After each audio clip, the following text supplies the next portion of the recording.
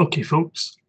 So my name's Martin Carruthers. I'm the site director for the excavations at the Cairns in South Ronaldsay here in Orkney.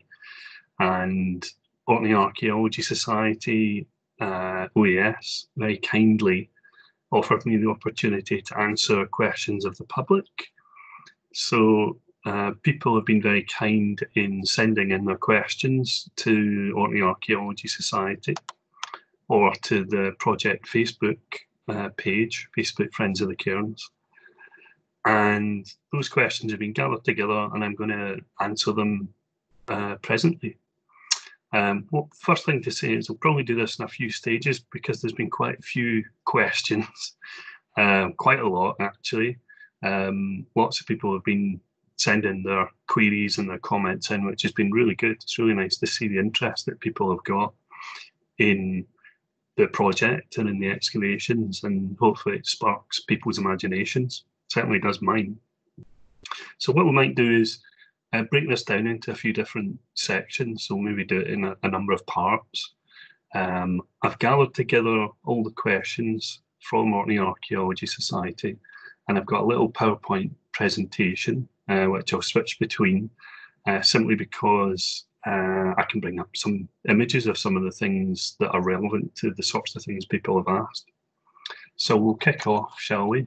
I'll just bring up this PowerPoint.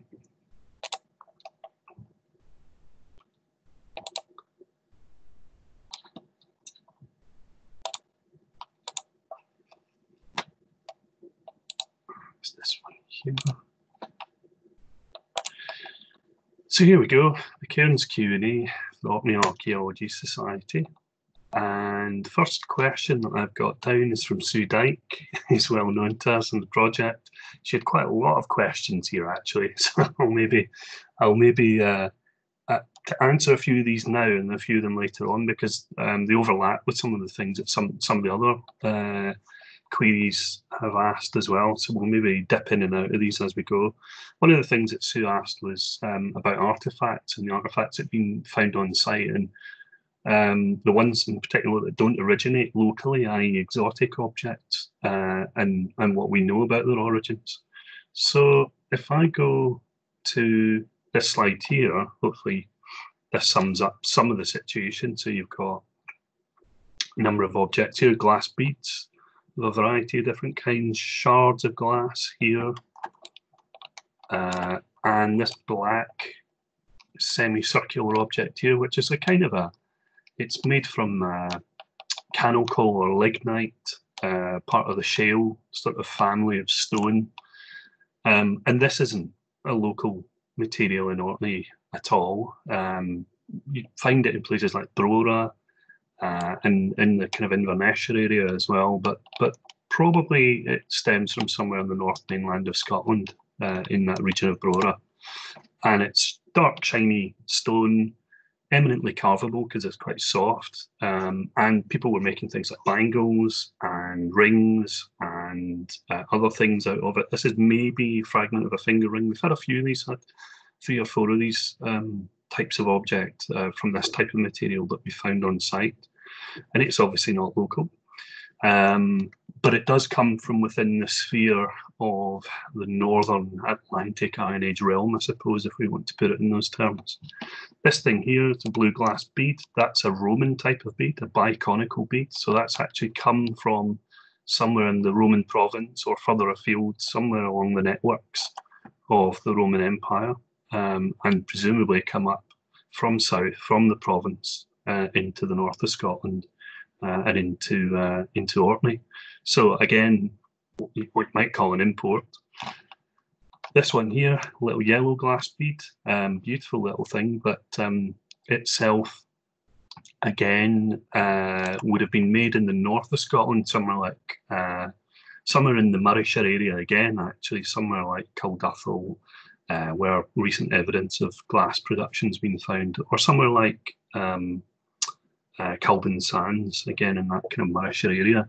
And it made there by Northern Iron Age communities or societies, but using Roman materials, using Roman glass, emanating from the province or actually further afield, from somewhere in the eastern Mediterranean. Quite a lot of the blue glass and some of the yellow glass has recently been shown to originate from the eastern Mediterranean via the networks that made up the Roman Empire. So it's astonishing to think how far these things have travelled.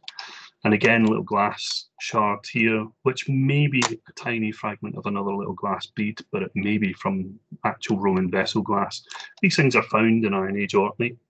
We are finding a lot of materials that have stemmed from outside of Orkney on the site. That maybe that's to do with the acuity, the finesse with which we're excavating and sampling, because we're doing that with quite a considerable degree of diligence, and therefore we have maybe sometimes have a good tendency to find some of these tiny little objects. You can see just how minuscule this object is.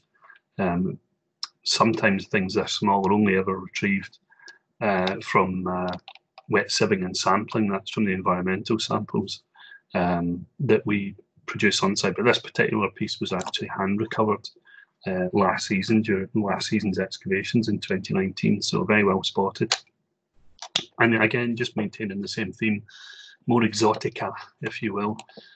This glass bead, beautiful northern Iron Age bead produced 1st or 2nd century AD with a yellow swirling pattern that you can just about still make out on it. This object's different again, not glass this time, but amber. That's it backlit, showing that beautiful orangey amber,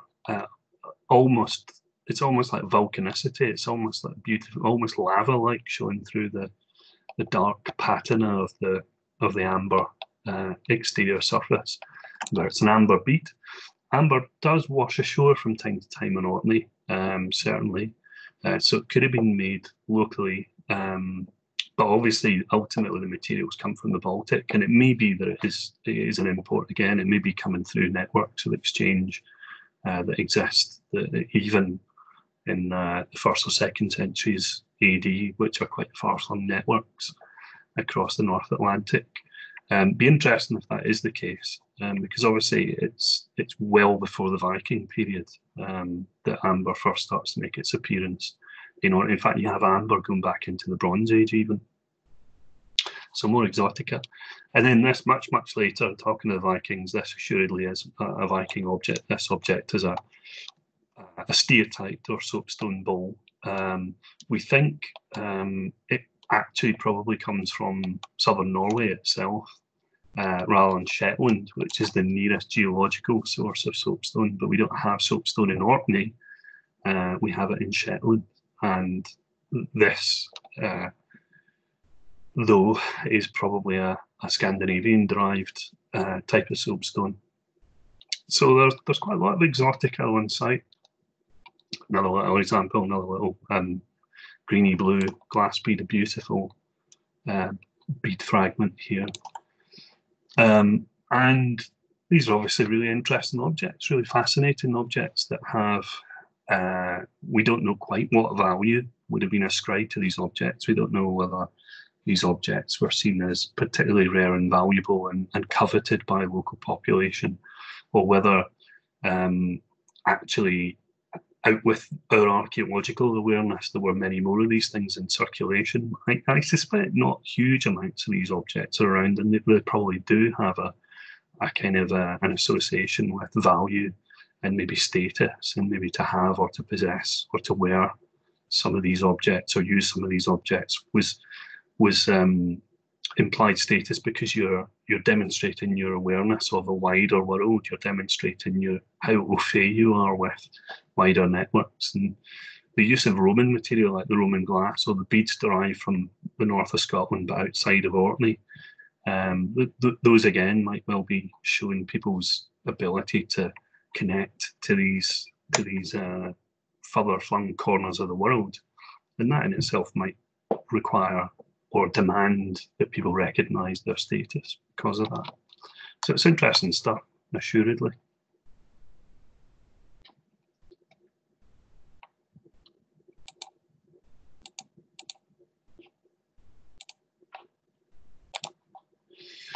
So we'll leave it there for now.